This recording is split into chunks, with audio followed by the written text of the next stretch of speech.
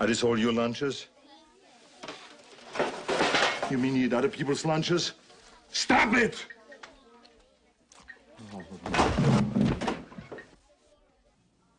Now we're going to do something extremely fun.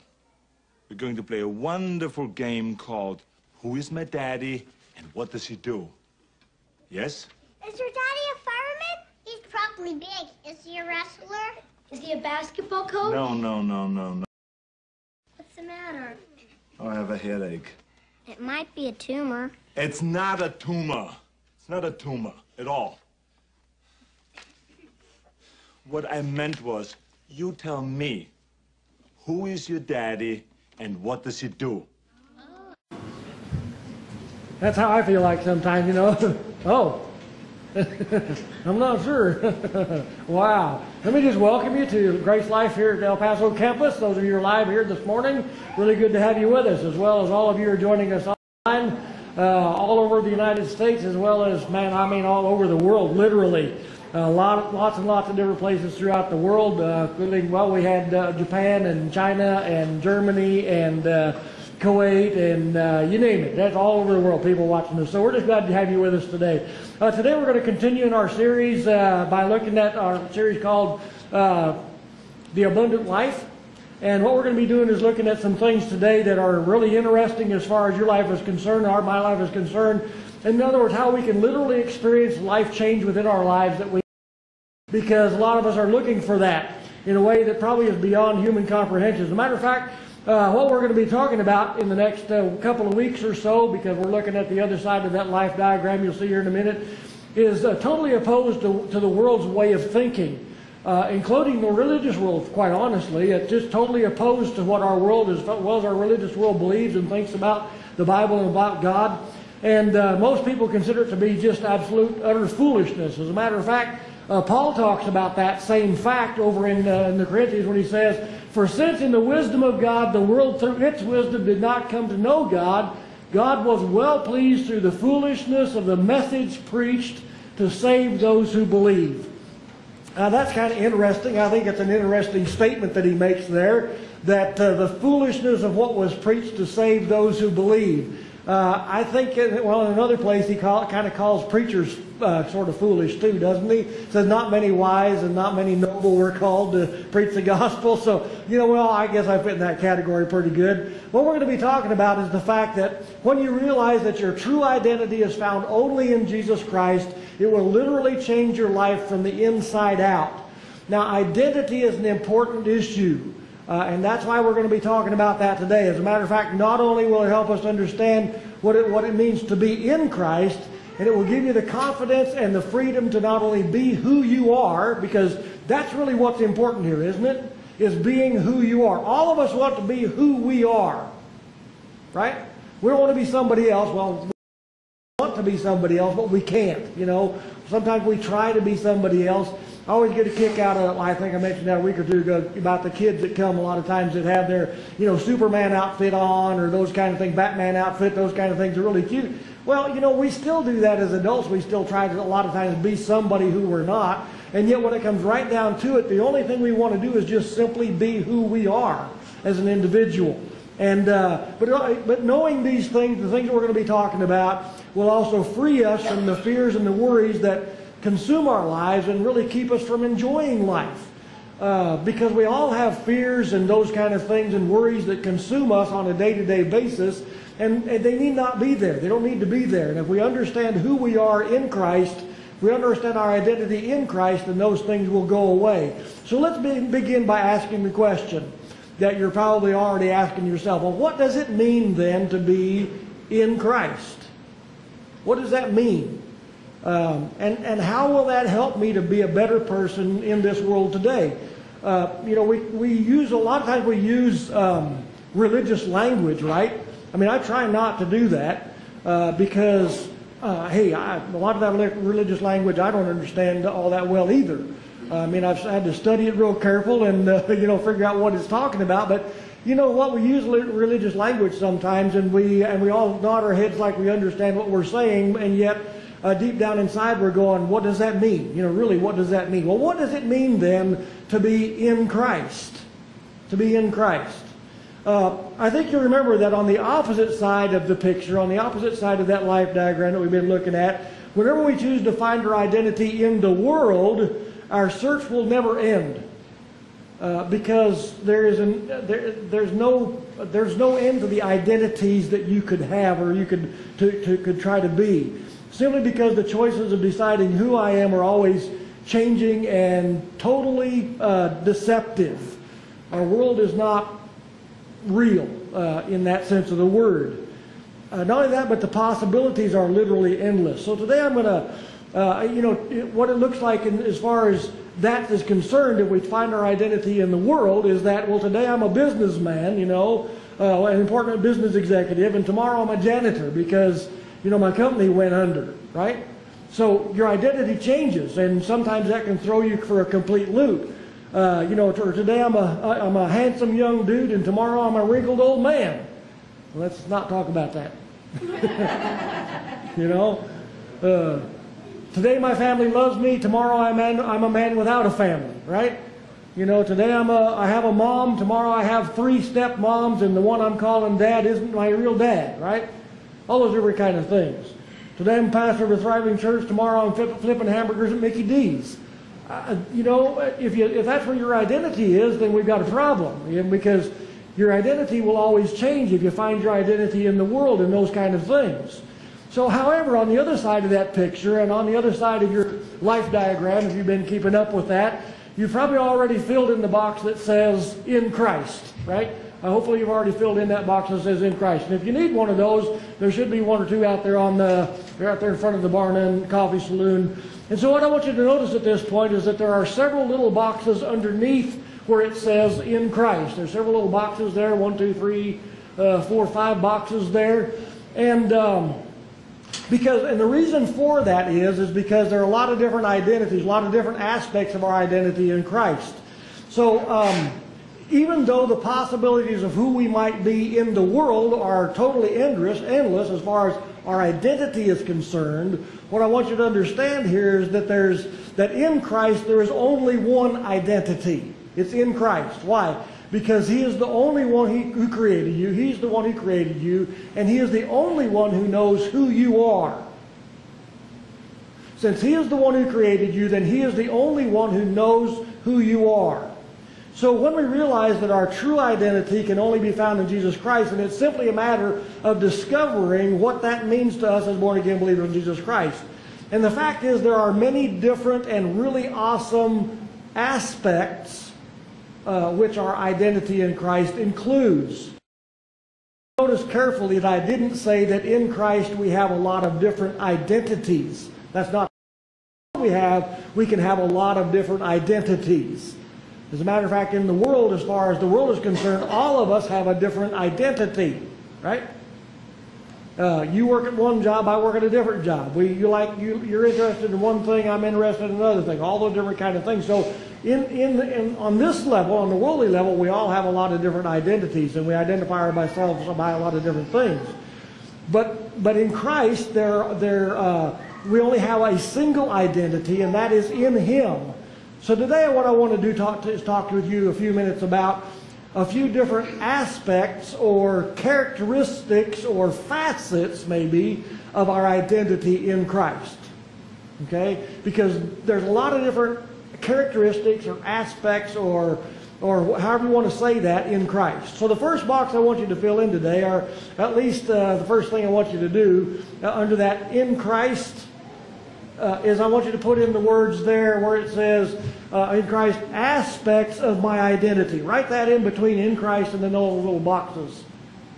Right? Aspects of my identity. Because in the world what we looked at were a lot of different identities, but in Christ there are aspects of my identity. A single identity in Christ, but there are a lot of different aspects of that identity. And the first box there, what I want you to do is put in there, His child. His child, because we hear a lot of that talked about today as far as in religious circles about being a child of God, right? We hear that, we talk about that, we hear people say it a lot of times, are you a child of God? Well, yes or no, or whatever the case might be. And I guess that seems simple enough to say that I am a child of God. Because the Bible tells us directly in John chapter 1, verses 12 and 13, but it says, "But as many as received him, to them gave he the right to become children of God, even to those who believe in his name, who were born not of blood, nor of the will of the flesh, nor of the will of man, but of God." Right? In the simplest of terms, then, that's saying that you become a child of God by believing in Jesus Christ.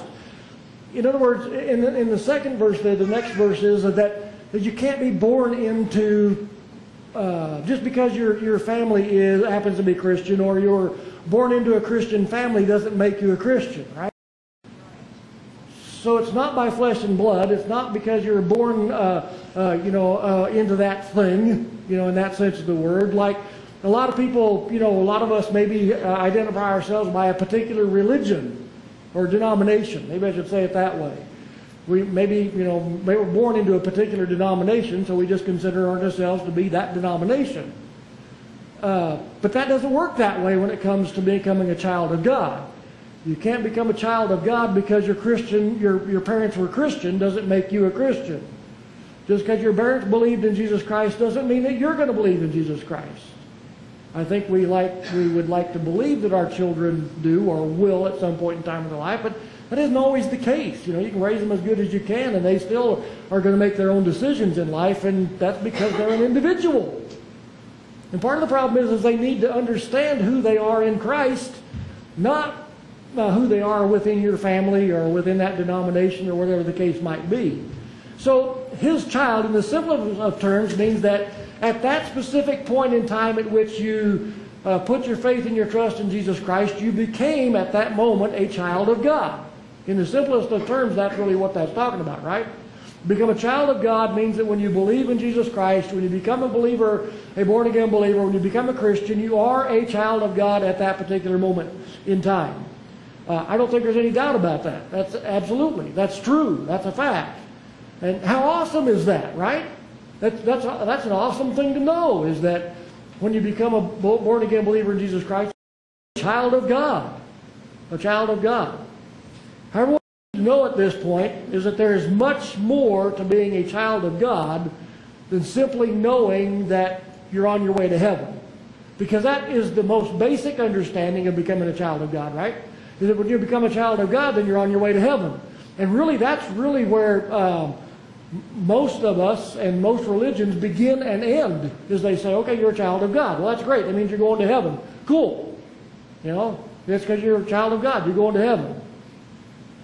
So even though I don't intend to spend a lot of extra time on this particular idea or thing, I just want to say that, Satan wants us to believe that we are still sinners, though. Even as a child of God, Satan wants us to believe that we are still sinners. Because, saved sinners, yes, and religion teaches us that, right? Go to any church, they'll tell you that you're a sinner saved by, and a lot of us identify ourselves that way. I'm a sinner saved by grace. Well, but we're still sinners, in other words. Religion always teaches us that you're simply a sinner saved by grace. Well, the emphasis there is on the sinner, not the saved by grace, really, in my opinion. And if that's the case, then we're still sinners and we still got a problem. Meaning that even though you are now a full-fledged member of God's family by grace through faith, you're still a sinner. Okay. I got to tell you, though, that's not what the Bible says. I didn't say that we don't still sin, did I? I didn't say that. I didn't say that we don't still have sin in our lives and we don't still do things wrong. But if we identify ourselves by that, then that's what we're going to be doing. We're going to fall on that side of the picture, right? So in other words, we're not. Let's look at what the Bible says. Let's look at what the Bible says about this idea. Paul gives us an everyday illustration in Romans chapter 7 to make sure that we understand that we are not sinners, still sinners, saved by grace. You can't be on both sides of that fence at the same time. As a matter of fact, you're on either side and only on one side or the other. You're either a born-again believer in Jesus Christ or you're still a sinner, one or the other. So let's look at that, see what the Bible says.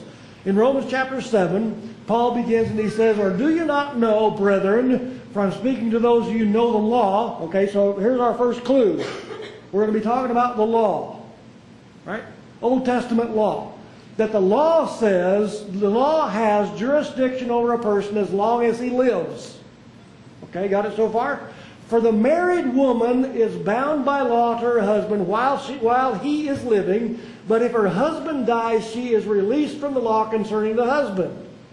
So then, okay, here's the illustration. That was the previous illustration. So then, if while her husband is living, she is joined to another man, she shall be called an adulteress. But if her husband dies, she is free from the law, so that she will not be an adulteress, though she is joined to another man.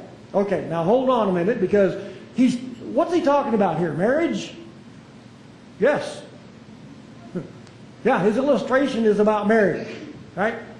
Absolutely. As a matter of fact, he's speaking specifically about what the Old Testament law has to say about marriage. Old Testament law, remember, because Christ has already taken care of the law. That's not even applicable today. All right? So what the Old Testament law says about divorce and adultery, and according to Old Testament, there's only one specific instance, one particular case in which a woman can remarry without being labeled an adulteress. I didn't say she was an adulteress, and I don't think it says it there either. It says labeled as an adulteress, right? Called an adulteress. Well, when is that? When is it when a woman, in the Old Testament talking about, if a woman remarried, when was she called? When is the only instance in which she would not be called an adulteress? The only instance when she would not be called an adulteress. When is that? If her husband's dead, right? According to Old Testament law, if her husband, the only time in which she would not be called then an adulteress if she remarries. Only if her first husband is dead. I always get a kick out of, I think you've probably heard that before, Ruth Graham, Billy Graham's wife. Somebody asked her one time if she ever thought about divorce, and she said, she said, over 35 years of marriage, she said, I've never thought about divorce. Murder, yes. Divorce, never. I think a lot of us could probably relate to that.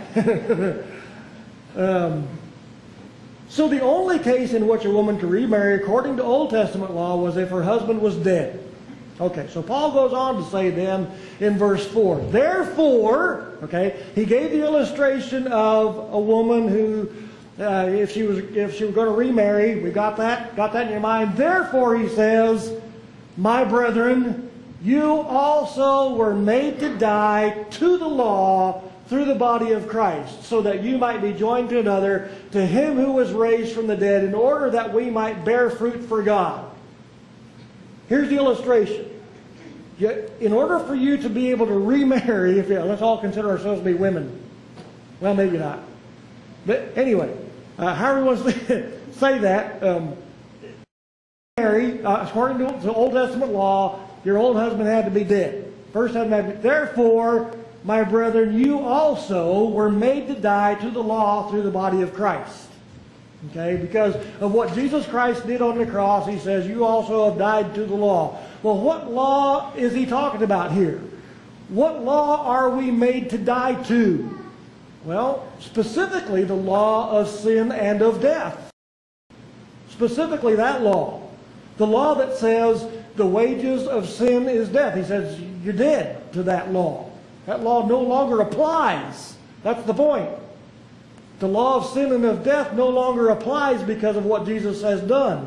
And that's exactly why Paul tells us in Romans chapter 8, verses 1 and 2, he says, therefore, there is now no condemnation for those who are in Christ Jesus, for the law of the Spirit of life in Christ Jesus has, and I'm going to say made, because I think it makes a difference, and that I think is what the original Greek literally means, is made you free from the law of sin and of death. The reason I say made, because a lot of people don't understand that we're already free. We're already free from the law of sin and of death. Right? Therefore, there is now no condemnation for those who are in Christ. There's that phrase, in Christ Jesus. For the law of the Spirit of life in Christ Jesus. Here's the law that trumps the other two. This law, the law of life in Christ Jesus, has made you free from the law of sin and of death. Right? The law of sin is that all sin. The law of death is that we all deserve death because of our sin. There's no doubt about that. However, the law that trumps both of those is the law of the Spirit of life in Christ Jesus, which is what we have when we become His child. When we become a born-again believer in Jesus Christ, that law now is alive within our lives. We have died to the law of sin and of death, so that it no longer has any power, any authority over us. Peter puts it this way in 1 Peter chapter 2 and verse 24. He says, and He Himself, who is He Himself? Jesus. He Himself bore our sins in His body on the cross so that we might die to sin. Okay, so how can we be a sinner saved by grace if we've already died to sin through the body of Jesus Christ? Can't happen. And so therefore he says, you can't be called an adulteress, you're married to two, you're still married to two people at the same time. Because you've been made to die to the law through the body of Christ and made alive in Him, right? So that we might die to sin and live to righteousness, for by His wounds you were healed. So if we have died to that law of sin and of death, the law, through the body of Jesus Christ, if we are dead to that, then we're free to remarry or to become a child of God or to be connected with Him and part of His family. No longer are we sinners saved by grace. We are children of God. We belong to Him, and we can't be called adulterers because we're no longer sinners in that sense of the word. Because we've died to that within our lives through the body of Jesus Christ. So that we are in Him, we are His child. Right? We're His child. This is extra, won't cost you nothing. Healed of what? He says, by His wounds we are healed. I hear a lot about that in these days and in years past. You've heard that as well. By His wounds we are healed. Well, which wounds did He say that we are healed from? Well, not our physical ailments. He didn't say that. He said we're not healed of ever having headaches again or ever having another sinus infection or healed from having bad knees or polio or bad back or whatever the case might be. He says that we are healed of our sins, healed of our unrighteousness. That through the body of Jesus Christ we've been healed of those things. We have died to sin and become alive to God in Jesus Christ. So that's what He's healed us from, is that all those sins and all those things that used to take place in our lives. So we're no longer sinners saved by grace. We are His child, born of Him. And we are righteous because He is righteous. It's His righteousness in us that makes us righteous, not our own. Meaning that sin is no longer the problem, either in salvation or in our lives after we are saved. Neither way. Sins are no longer the problem. We are not sinners saved by grace. Sins are not the problem, because you are now a child of God who Himself is sinless. And He is our righteousness because we are in Him and He is in us. So, don't call yourself a sinner saved by grace, because you're not. You can't be on both sides of that fence at the same time. And if you're a child of God, you're a child of God, period. That's where that's at. You've been made to die to the law through the body of Christ and made alive together with Him in Jesus Christ. So that now you are simply a child of God. Because you are now a child of God, and as a born-again believer in Jesus Christ, you also are sinless, or a perfect saint in Him. That's who you are. Okay, so in the next few boxes then in your life diagram, if you're filling that in, you can write words like confident. Put confident in there if you want to. Well, why? Because since I am no longer considered to be a sinner, then what is there to fear from God, right? If Jesus has already taken care of the law of sin and of death, if sins aren't the issue, then then I can walk out confidently into this world, not afraid of God or anybody else for that matter, because He has already taken care of that. You can also write the words "no fear" if you want to in there. If He is for us, who can be against us, right? As a child of God, we have all of these things within our lives. As a child of God, no longer are we sinners saved by grace. We are His child. We are saints because of Him. We can walk out confidently because He is our Father, not Satan, and not sin isn't our Father within our life any longer. We don't have two natures. We don't have an old nature and a new nature. We have flesh, certainly. We have fleshly appetites, but you know what? We are a child of God. We have one nature, and that nature is Jesus Christ within us. You need to understand that. Because anytime we try to fill in the blank on the other side of that, that's where we're going to end up at. You've got to understand that as a child of God, we're confident. We can be confident.